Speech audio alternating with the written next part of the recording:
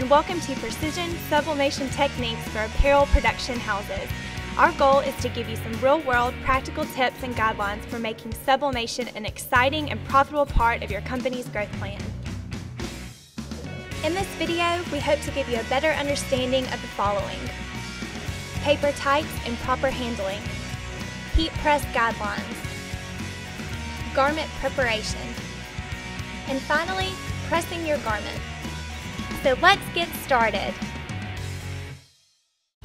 Once you have your prints completed and they are on a roll, it is important to remember to treat your paper with care. This is to eliminate any potential damage or contamination that could occur. Any issues with the roll can become expensive if not found until pressing. During the cutting operations, you should watch to make sure that there is a proper amount of space in between images of your paper. The paper you see here has an adhesive already applied before printing. There are several sublimation papers available on the market that have this tack element that keeps the paper in place during transfer. This can stop a lot of ghosting from happening and eliminates the need for heat tape and other processes to deliver a quality print. Sublimation requires a heat press for production. Now, there are many types of presses that can work for sublimation, but when dealing with apparel, the rules are a little different. There are several features you will want your press to have in order to reduce your error rate. The heat press standards for apparel are a high-quality manual press as opposed to an air-operated or pneumatic press. This is because these presses will not be able to adjust the lowest pressure needed. Even consistent heat is critical in order for the color to be consistent across the transfer. Cooler areas of your heat plate will cause light spots in the image transfer. Pop-ups can be used, but they are not ideal. When the heat plate releases, it could cause ghosting. Finally, it is extremely important when the heat press is closed to have 3/4 of an inch or more gap in between the two plates. This is critical to avoiding paper and press lines from forming. We are using the Insta204, which has been very dependable.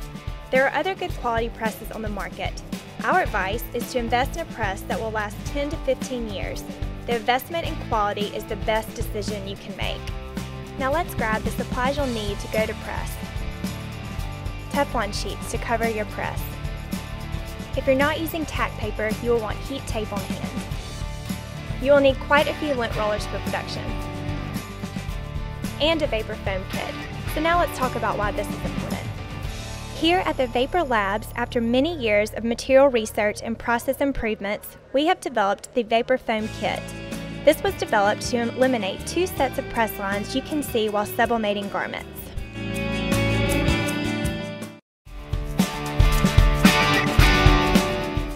The first problem lines are from the top and bottom plate of your machine pressing into one another.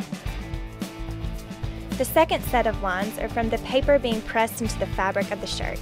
Now let's talk about how we're going to eliminate each of these sets of lines. The first set of lines is eliminated by simply keeping the top of the press from coming in contact with the bottom of the press. As you see here, the foam is compressed about 1/3 of an inch in height. That is all the pressure you'll need. For the second set of lines, the simple rule is that you want your transfer paper to hang over the foam on all sides. This allows the paper to float in between the top and bottom platen of the press. Your foam should be placed under the Teflon aligned to the spot where your transfer will be placed. Now that we have our foam, our transfers, and our press ready to go, let's press some shirts. Our first step will be to inspect and lint roll the garment. Contamination can have a very negative impact on your production error rate. A good sublimation house will average less than 2% fallout. Now, in order to achieve this, you need to be clean. You should lint roll any part of the shirt that is going under the heat press. Our second step will be setting the shirt on the press. You should lay your entire shirt on top of the Teflon cover platen. There is no need to dress the press or sling the shirt if you use the proper time limit.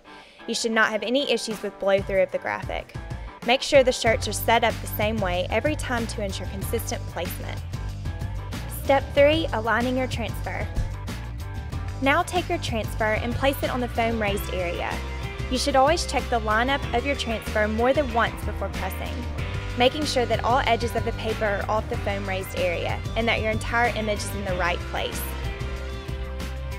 Step number 4, securing your transfer. This step depends on the type of paper you're using. If you are using tack paper, you will not need heat tape. If you're using paper without tack, like we are here, make sure that you place the tape carefully. Try to keep 2/3 of the tape on the transfer to limit any impact you could have on the garment. And now for our final step, pressing the shirt. You're going to set the heat onto the transfer in a nice even fluid movement. After your time has expired, you should lift the heat again in a smooth fluid motion. Wait 2 seconds and then slowly remove the transfer, starting in 1/4 and then rolling the transfer off the shirt. And now we have completed the sublimation process. By following these key steps, you can be printing high-margin performance apparel with sublimation in a matter of weeks. We hope that you have enjoyed this video. For further information, please reference the March issue of Impressions magazine. Good luck and happy pressing from your friends at Vapor Apparel.